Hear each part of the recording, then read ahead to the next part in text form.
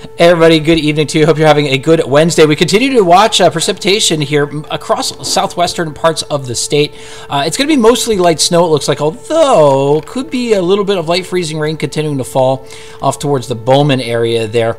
And that is something to keep in mind. If you're traveling out in that area tonight, roads certainly could be slick. We've already seen slick roads across some other parts of the viewing area after last night's freezing rain. Now, snowfall accumulation could see an inch or two across parts of our southwest there, and then by tomorrow night looking at maybe more accumulation of snow back off towards some of our northern counties. Again, there's the potential for icing across mainly Bowman County, sneaking on into parts of eastern Montana.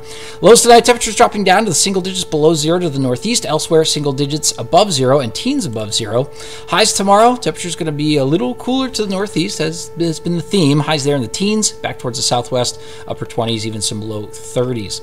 As I consider, you're going to be watching the snow come to an end by tomorrow afternoon, and then another system rolls on in Friday night into Saturday.